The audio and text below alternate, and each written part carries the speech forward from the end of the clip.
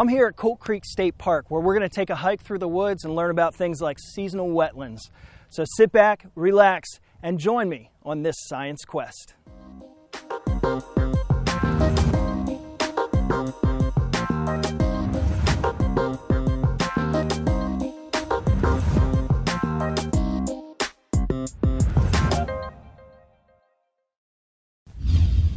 Hi, Shannon. Hi, Steve. Shannon is the Natural Resources Extension Agent with IFAS in Polk County. Now, Shannon, exactly what is IFAS? What does that mean? So IFAS is the Institute of Food and Agricultural Sciences, and it's a department under the University of Florida. Okay. And with the services that you offer, I mean, like, what is it that you guys do in Polk County? So what we do is we are the in-between for the researchers on campus and the general public. So we take all the information coming out of the university's research department and make it usable. And so oftentimes the science that comes in, the data that comes in along with it is very complicated. So I would imagine you probably run into a lot of people that need your help. Absolutely. We help so many people all year long, and related to anything from commercial citrus to 4-H and youth development. And my area is natural resources. Now you have us out here in beautiful Colt Creek State Park here in Polk County, and you're going to take us into the woods, right? Absolutely. So we're going to go on a short nature hike today, and we're going to learn about the ecosystems around us. Awesome. Let's do it. Okay, let's go.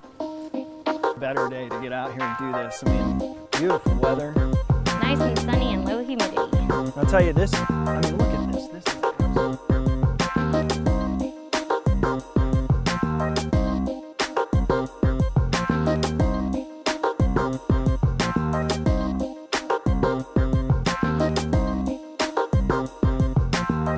So, as we're walking through here, you know, there's so many interesting things. Like, I'm thinking, you know, for instance, this pine tree here.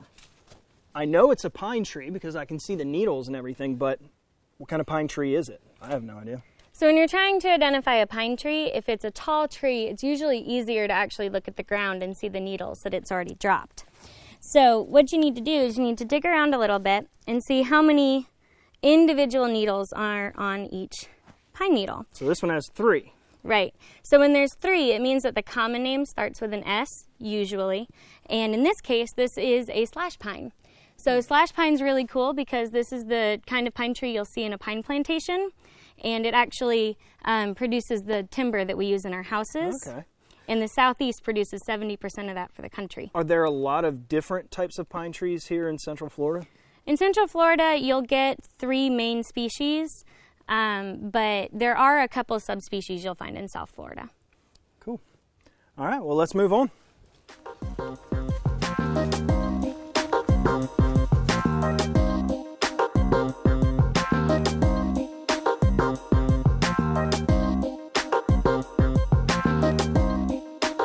Oh, so here's something pretty cool to look at, Steve. So right here we've got saw palmetto. Okay. It's a very common plant in Central Florida, actually for most of Florida. And it happens to be right next to our state tree, which is the cabbage palm, or sable palmetto. What's the difference between the two? They look pretty much the same to me. They look very similar, and when the cabbage palm is young, it'll actually be about the same height as most of the saw palmetto. But it's actually really easy to tell them apart. So saw palmetto will have little teeth along the stem. Yeah, they hurt. It's called saw palmetto for a reason. But you'll notice that the stem actually stops at the base of the leaf. Yeah.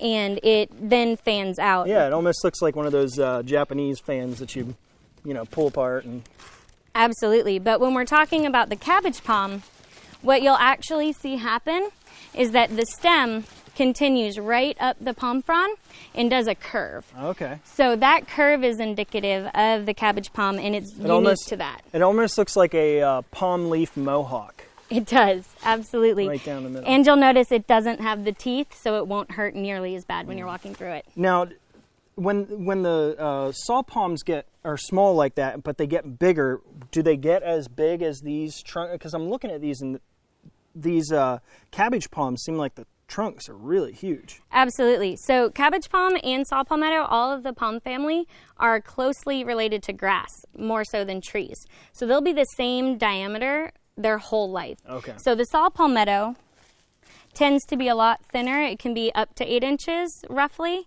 But the cabbage palm can be over a foot wide. Wow. So many cool things out here. This is great. Absolutely.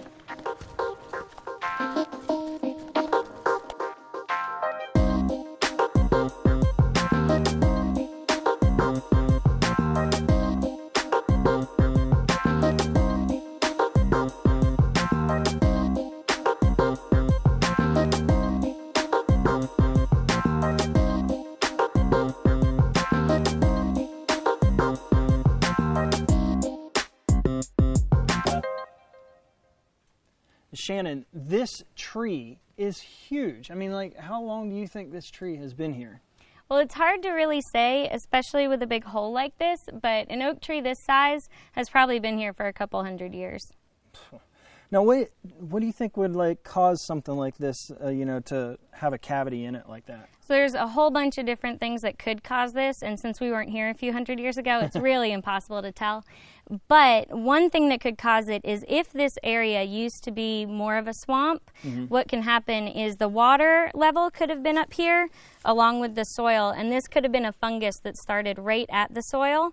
And then it almost kind of looks like it could have been something like that because of the way the tree is knotted here, you know, kind of bulges a little bit. Absolutely, and we have a name for that. It's called buttressing. So when the tree widens at the base like that, it's really indicative of swampy areas because it helps it hold its place in the soil. It's like a flying buttress on a Exactly. building. Yeah. That's actually how it got its name. Oh, yeah. So this hole could have been a part that rotted out back then when the ground was up here. But another thing that could cause it is if you look really closely at the bark of this tree, we've got this diagonal line that kind of spirals up around the tree and the bark is different on each side. That can sometimes mean that we had a lightning strike in the past and that the tree has healed over it. Yeah. And that can also explain a hole at the bottom where the electricity escaped out to the root system. Now, do you think there's anything that could possibly be living up in here? You know, any critters or anything? I'm absolutely sure of it. So anytime you've got holes in trees like this, we've got all kinds of wildlife that could live in there. Anything from squirrels to birds, even honeybees would love a hole like this in a tree. I just see a lot of mosquitoes right now. There are a lot of mosquitoes and quite a few spiders in there right now. To see a huge tree like this and so old, and of course all the damage that's been healed over the years, really neat. It is super cool, and if we look on the back of the tree, you can see it much more clear. So right here, you can see that the spiral and that diagonal damage actually comes right up and goes around the tree there. Yeah, it kind of does like a twist almost. Exactly. It makes the whole tree look like it's twisted. And the cool thing about this particular tree is you can actually see that the bark looks completely different on one side of the seam than the other. And I don't have a great explanation for that. Trees do different things with their bark depending on the conditions that they grow in. It's weird because if I were to see this bark on a tree and then see a tree right beside it with that bark, I would assume they were two totally different trees. And that's generally a good assumption, but when we're talking about trees that are this old, the bark will change shape over time. So, for instance, with this tree... Kind of like people, right? Exactly. Change shape. Absolutely. And with this tree, the smaller, chunkier bark might just mean that it's younger, and the longer, shaggier bark tends to mean that it's just an older section of the tree. Interesting. Very cool. Super cool stuff. That's good stuff.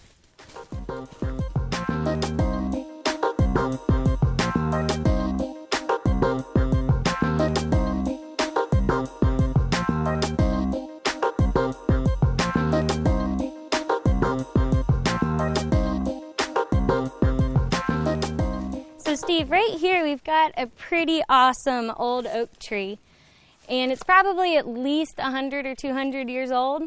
But what's really interesting here is it's a great example of a tree and its growth characteristics when it's growing through shrubs. Okay. So you can tell that it had to grow through some shrubs because it's pretty straight up until that point, and then the crown spreads out. And when you've got newer, younger trees like the hickory behind it, what'll happen is you'll have much younger trees about the same height, but they don't spread until they get out of the shade that the older trees are creating.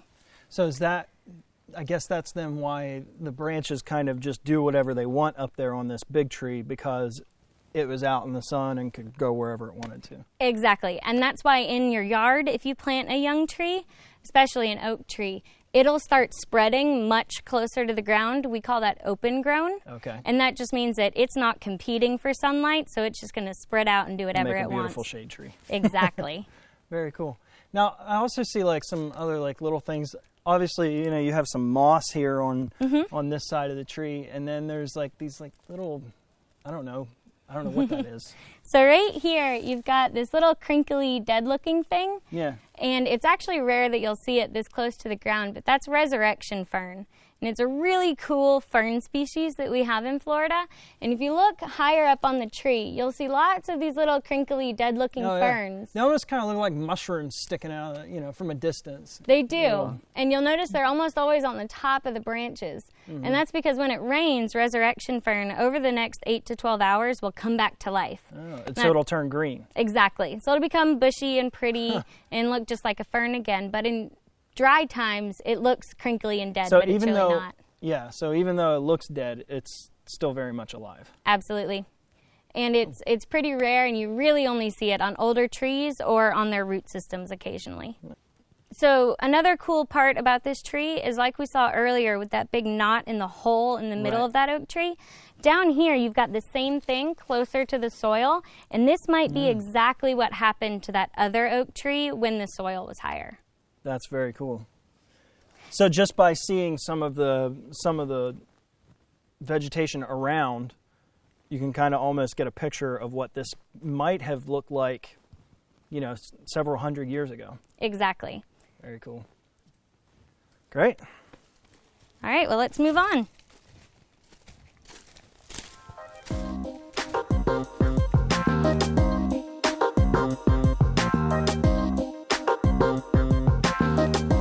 Oh, here we are.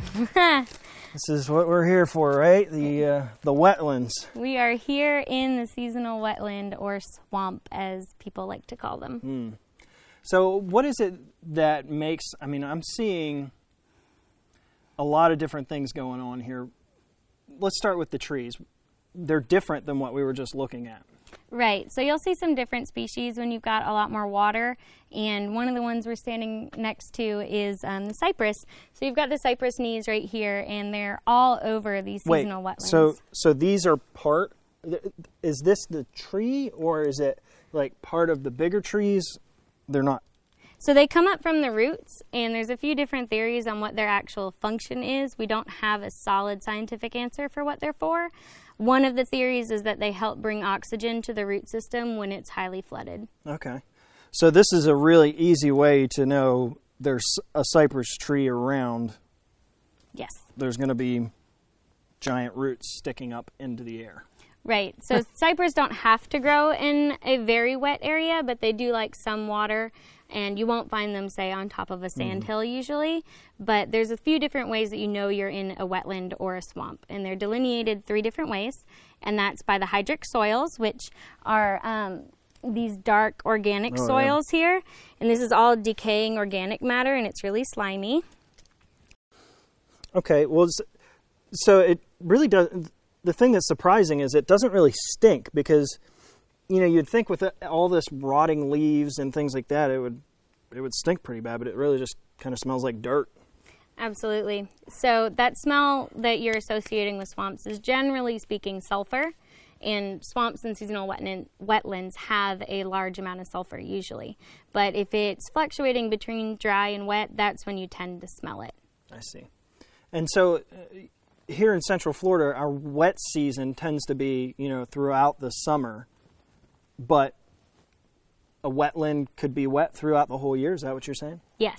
So water in a swamp or a wetland can stay much longer than past the rainy season, and that hydro period can really change between a few weeks to a few months even. Some cases it'll go on for as long as a few years. Wow. So swamps may not dry out until, say, February or March, when it's been dry for several months in a row, but they could stay wet all the way to the next rainy season. So how does that affect like the ecosystem when we're in a drought? I mean, how does a swamp area that retains the water help the areas around it that are lacking water?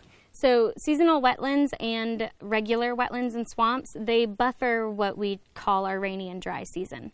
So when it starts to rain, they won't fill up immediately with water, but they will hold that water a lot longer, and that can help the ecosystem around it survive a drought better. Okay. And it will also help if we get fire through this area. We don't want the swamps to burn as frequently as the uplands do, and that water creates a little barrier. Okay. Very good. Now, what kind of things live in the swamp? Obviously, bugs. I mean, I got mosquitoes are flying around everywhere, but what kind of things would I expect to see crawling out of these things?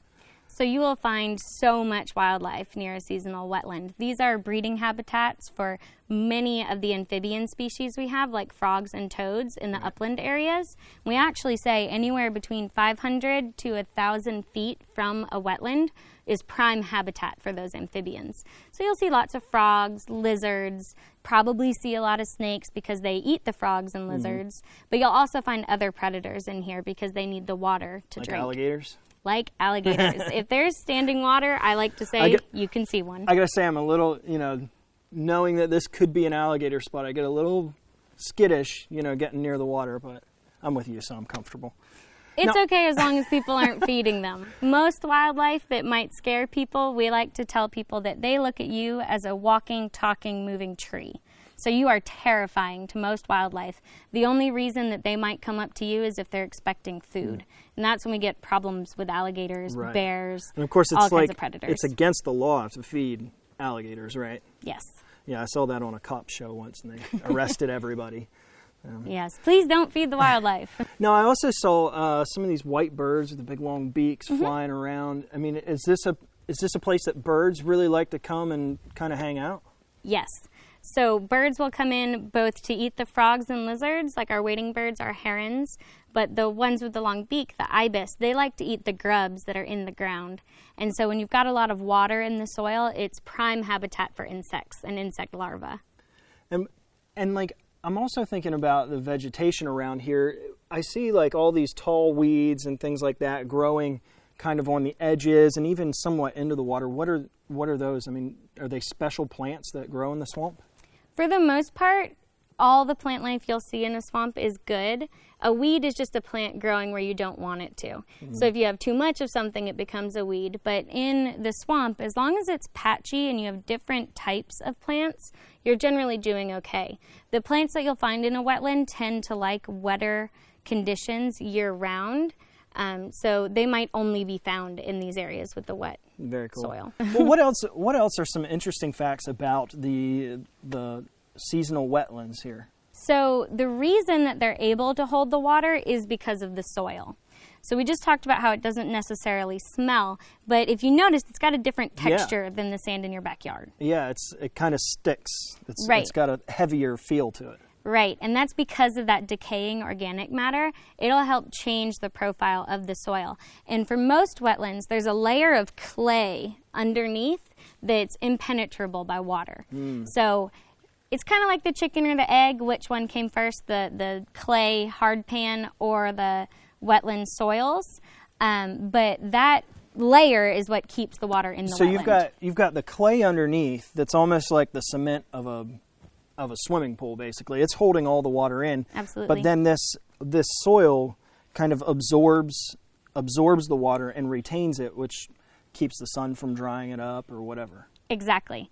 And all of the decaying plant life, it's really spongy, so it'll fluff up and expand with the water, which is another reason why if we lose the water in the wetlands or we drain it for development, say, the first thing will happen is the soil will actually subside, which means it'll compact and start to shrink.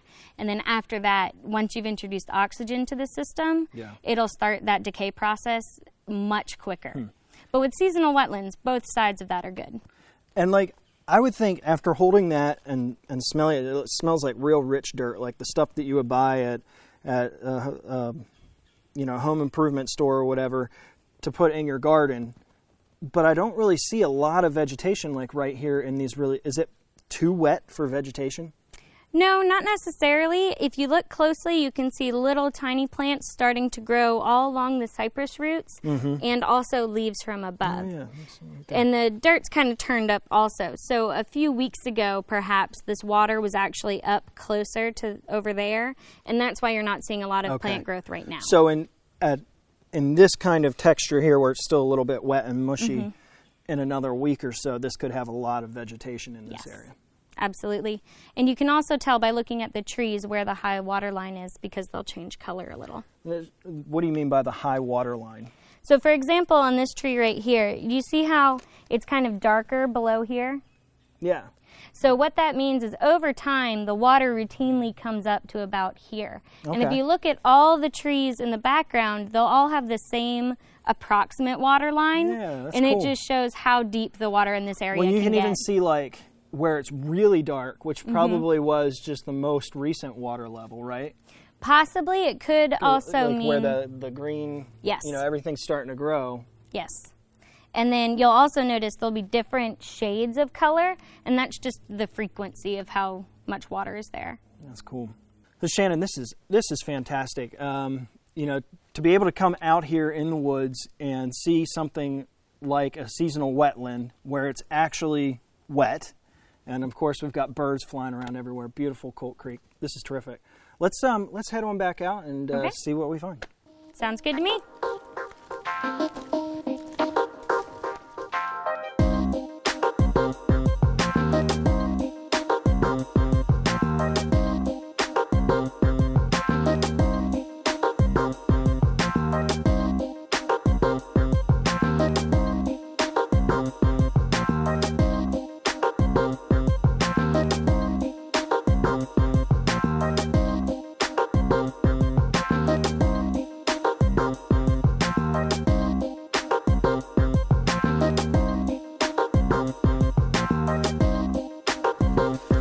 Shannon, I think one of the things that people are really missing out on is the opportunity to come out here and see some of the great things that we looked at today. I completely agree. We've got so much variety in our natural resources here in Polk, and it's just a great opportunity to get outside and see what we have. Absolutely. Well, thanks so much for taking me out and showing me the wetlands and the different types of trees and all the different things that you find out here in a place like Colt Creek State Park.